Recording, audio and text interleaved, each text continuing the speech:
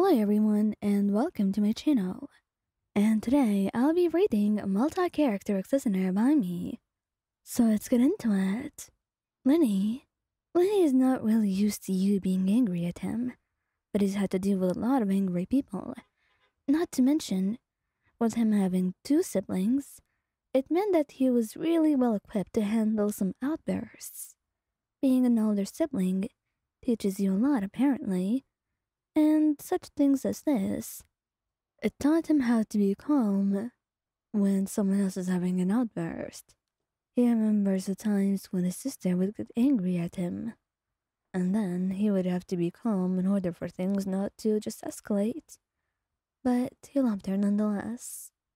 What mattered most, though, was the fact that, Willie, you were quite different. Because you were not someone who was younger than him. You were not his sister, and most importantly, the two of you were dating.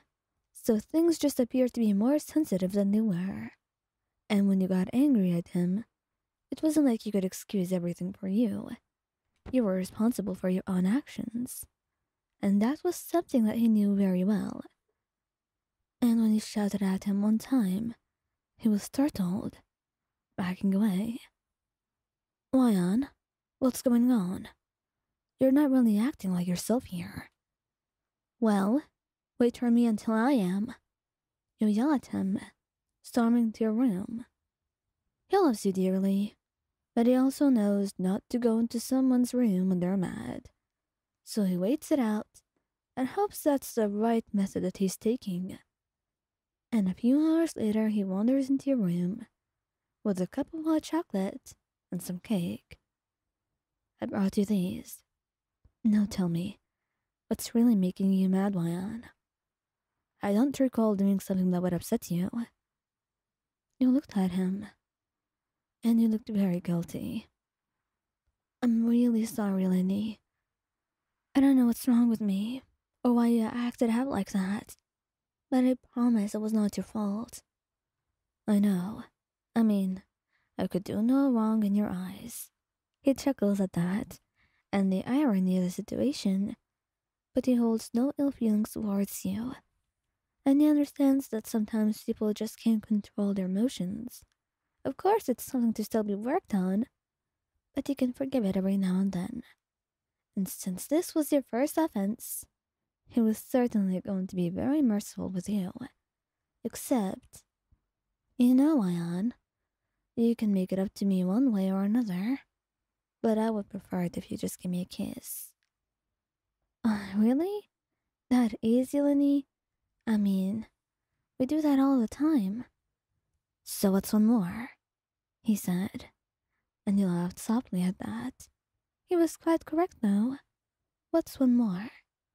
So you lean in, pressing your lips to his own, and it was really a soft moment, considering what happened a couple hours earlier.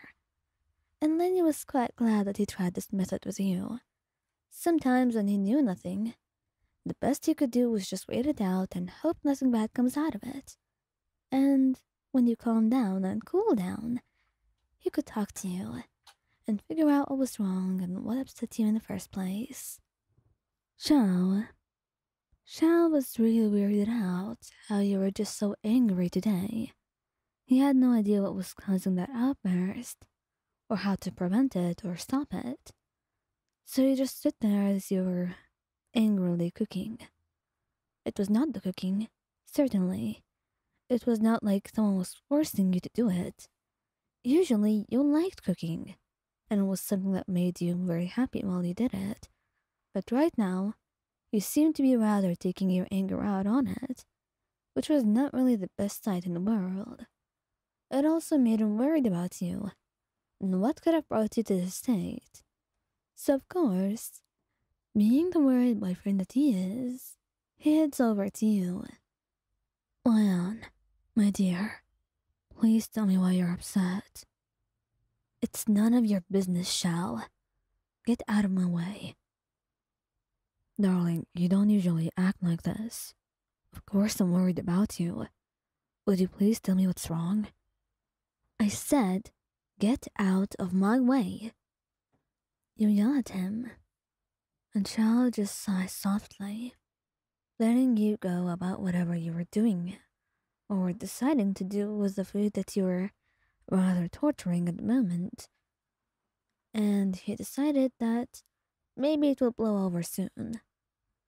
And an hour or two later, he checks up on you, and you seem a lot calmer. So he wraps his arms around you, gentle, yet slow in his movements if you need to push him away.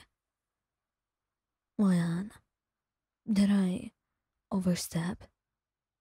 No, darling, you didn't. I was feeling so mad because of a friend and I took it out on you. I'm really sorry, Xiao. It's alright. I've seen a lot worse, Wayan. That doesn't mean this was good. I shouldn't be lashing out at you. I know. But I know you will get better from this.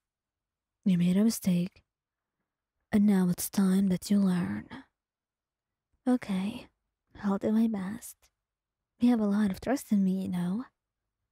I do. And of course that's our reason. I don't remember giving you a reason to be this sweet, Xiao. You do. Every single day. You just don't know it yet. But you can talk to me if you're ever feeling angry. And get your anger out with me. Letting anger fester inside of you. It's not really good for you, Wayan. So getting it out in a healthy way matters. And who taught you all of that? Well, it was Rex Lapis. But he tends to give advice a lot. Even unsolicited ones. Oh, I know. But thank you. I think I need his advice sometimes. He's a wise person. I know. He's really nice to be with. And a great friend to have. I can tell. Well, thank him for me. But for now, I need to spoil you a little bit.